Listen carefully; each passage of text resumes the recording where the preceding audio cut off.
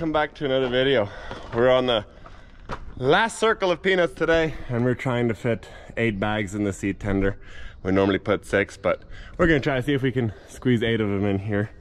We might have to do a little bit of shoveling, but I don't know. We already got 6 in here for sure. Can we fit another one on that side and on this side? It'll cut it close, but we're gonna try.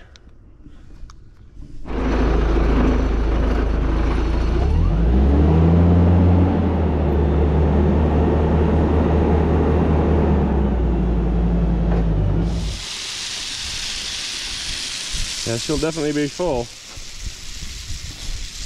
Probably won't be able to fit another peanut in here after this bag, which we almost got it all in here. Making it work. Yeah, she might be plumb full. I'm actually kind of curious how many pounds we got in here. I know it's not going to be a lot, but because with wheat you can definitely fit more in here, and we've definitely had a lot in here before. But still kind of curious.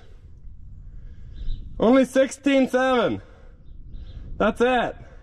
I thought it would be like closer to 18, but we're only 16.7. Not for peanut seed, it's not a lot. Yeah, but so I hope that that's going to be enough seed. The other seed tender is also pretty full. That one only has like, I think 7 bags in there. And I think with our calculations, we might need another half a bag or another full bag by the time we're done with this next field, because the next field is 230 acres. It's the one in the previous video where I listed up the small beds. So let's hope it's got enough seed, because we don't have any more here in the barn. If we need more seed, we'll have to actually go back to Lone Star and grab another bag or 2. But let's hope that's not the case, because if we do have to go back into town, that's going to be a long day then, because that takes up a lot of time just to go back and get more seed. It's the reason why we filled this one up so much, because we also didn't want to go back to the barn. Field's quite a ways away yet, so we really did not want to go back to town or back here to the barn to get more seed. So head to the field now. We still got to go bring the planters to the next field, so let's get started. I do actually got to take with 5 more boxes of First Up, and then I also need from back here, I need just 1 more jug of A-frame. Don't need to take with everything, so 1 jug. We'll finish this next field. That is actually the same thing as a Bound. Pretty much just supposed to help with like the cold and diseases and stuff. So we put it on there. It doesn't cost a whole lot to do what we were doing per acre, so might as well put it on there.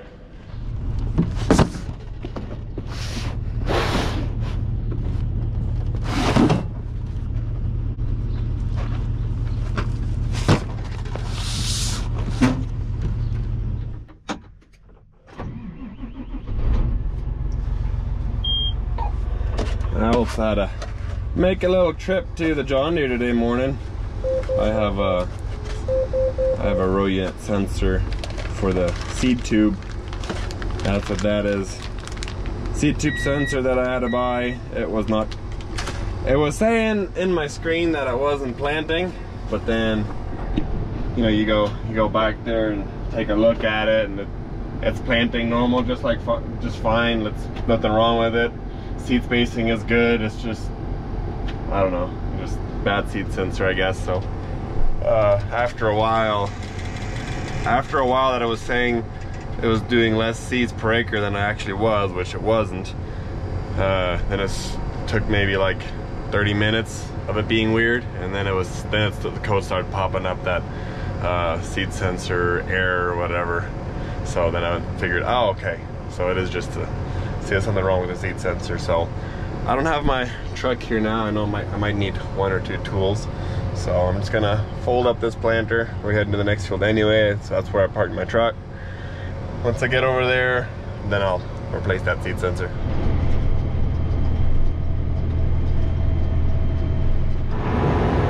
Yeah, so this is the sensor right here that I'm assuming is the bad one. So cool thing, which I know you pay a lot of money regardless, but it actually came with zip ties. I thought I was gonna have to use my own, but it looks fairly simple on how to replace it. Just 1 connection there, and then it looks like it just has to wrap around this. That sensor is connected with 1 wire to a little flat piece right there, and then the I guess a front sensor, I guess. But let's get this guy switched out. Out with the old and in with the new. And as usual, we got front tank filled with our inoculant and our insecticide. Now just to fill up some peanut seed and get in the field.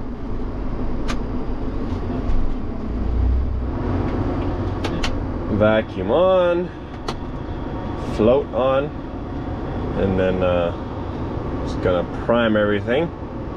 Wait for that vacuum to pressure up. Ah, the good white dust.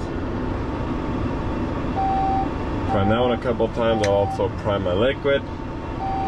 Just want to make sure every row unit has seed and hydrogen coming out of it. That should be good enough. Looks like my pressure is finally building. Every time filling up a new tank, there's always a lot of air in the lines and always takes about a minute for it to pressure up. But looking down there, I want to see hydrogen seed and the liquid coming out of it. Gonna check all 16 rows. And looks like row number 10, the one that I was messing with, looks like should be planting now. Yep, okay, yeah, it's planting, we're good. There's a sensor in there, so I should be able to tell if it's not planting or not now. Let's hope that sensor works. Looks like we're good to go. And we're rolling. This field is actually quite bumpy, just because there was still a lot of wheat stubble and a lot of roots and everything, so it kind of fell off the row and back down. So it's gonna be a little bit rough, but from what I'm seeing behind me, it actually looks really good. It looks so good enough to where I can actually, normally listing on beds, we like to keep the pressure in our airbags as low as we can go. We put them at 15, but here by these beds, it definitely looks like it's doing a good enough job where I can raise my airbag pressure. I think I might raise it to like 75. Get a little bit more down pressure on those row units. Anywhere else where the beds are a little bit softer, if we had any pressure in the airbags, then we're literally planting, it'll squash it down enough to we're planting like in a valley. We don't really want that, but here it looks good. I think we can add a couple of pounds in our airbags. But my row number 10's working now. Love that. You love to see it. Guess that's just what the issue was. Having that sensor beep at me yesterday. Oh, that was a pain. I got so frustrated. I just went in here, clicked row number 10 and clicked off. So all the other rows were on except that one was off. So it was still planting, but the sensor was off, right? So everything was still working fine back there, but it thought the row was off.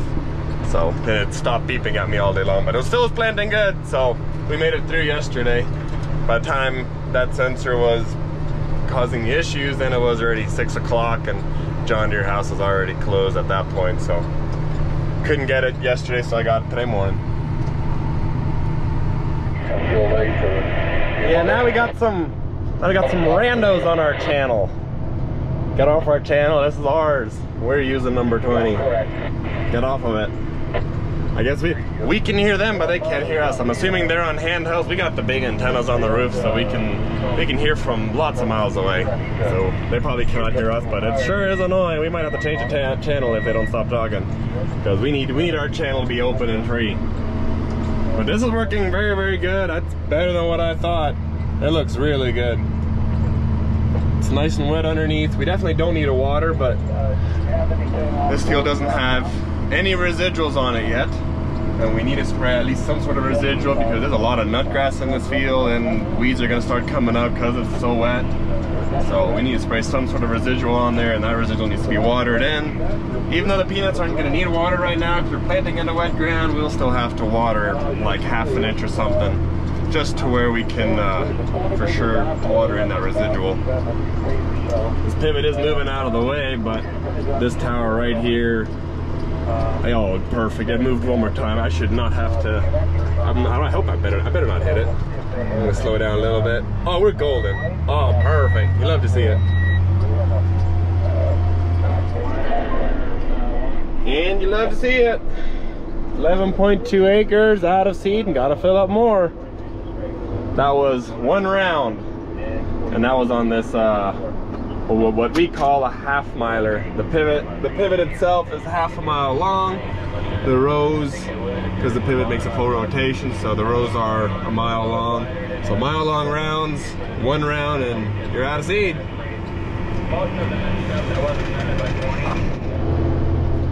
Man, I love mile long rounds. You actually got time to eat your lunch instead of turning around every 5 seconds.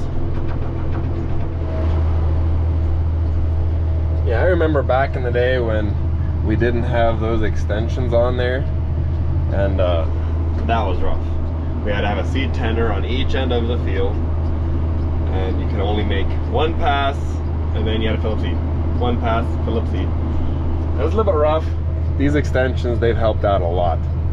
They're allowing us to do 11 acres instead of, what was it, 7 that we could do, and one pass is almost 6 acres. So we didn't back in the day, we didn't have to fill them up all the way. That part was nice. You could just put a little bit of peanuts in there and you'll for sure make it to the end. That's all you did. But it just sucked having a seed tender on that end and on that end, having to fill up so many times. It really wasted a lot of time. So these have been a very big time saver. Love those extensions. It's a little rough when you switch over to planting cotton. We just don't fill the boxes up too much because it is a lot of weight. It's 16 rows. It's a lot of weight that's in there. If you're gonna be planting all day long and you're gonna be using all the seed, then might as well. But if you're gonna be moving from field to field, we'll just try to not fill them up too much. Just that way it's not as much strain on the whole planter and everything. But still rolling along. You love to see it. Couple of rounds, that little bit right there, and already done 18 acres, so as the other planter.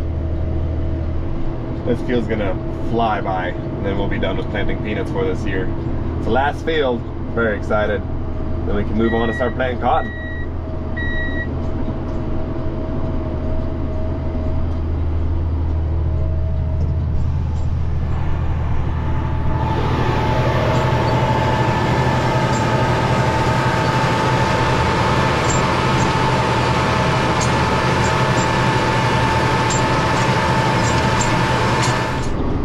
Yeah, even on this end of the field where the pivot started, like we pre-watered this before we're planting, and the pivot started on this end of the field, made its way all the way back to that end of the field, so it's a lot wetter behind me than it is here in front of me. But once I get to the end, I'll show you how wet it is underneath the ground, and I'm even shocked myself how wet it is underneath the ground. I thought for sure a lot of it would have dried out by now already, but it's still very wet. Peanuts are going very nicely into wet ground. Once I get here to the end, then I'll show y'all where you want to stop in the middle of the field. But once I get to the end, I'll show y'all.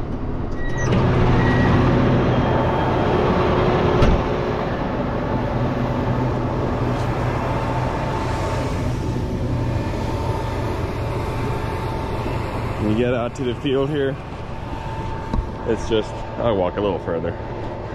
Right here, that's just pure wet sand. Yes, it's sand. We have lots of sand. Granted, this field has a little more clay in than most, but it's very good wet soil right there. There's a peanut in wet ground. Where's the next one? Where are you hiding from me? Oh, there you go. That's actually a pretty big gap right there. I don't really like that. But I bet you then right after this one, yep, look at that, there's two of them. Happens every time with peanuts. Can only get sown so accurate, but that's wet ground right there. You love to see it. Let's fill up more seed. 60 acres done, and time to fill up this tank again. This is the part that is very annoying though. It comes in a bottle and a little baggie. You gotta take that bottle, mix it into there, shake it up, and then you can put it in your tank.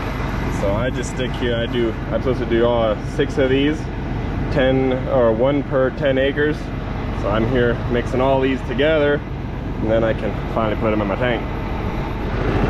And as I'm saying, I'm gonna mix it here together. I open this box, there's just a bag. There's not a bottle. They packaged it wrong. Hey, quit throwing stuff at me. They forgot to package it. Look at that. Ready for another 60 acres.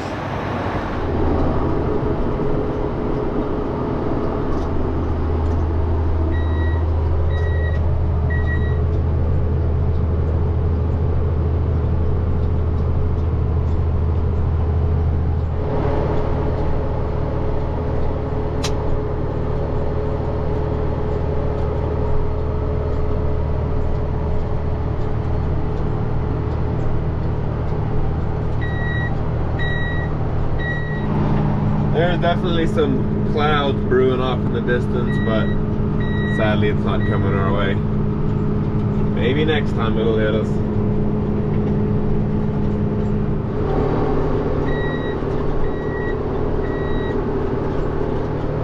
Just 2 more passes and then we are done with this field. And then Peanuts 2024 are gonna be done. And the sprayer is right behind us. He's right away spraying on a residual. And just a final burn down, or he's spraying something. I don't know what he's spraying. That's a bunch of random chemical names this year, so I'm not familiar with any of the new ones. But regardless, there's no residuals on here yet, so he's spraying right behind us. We're almost done.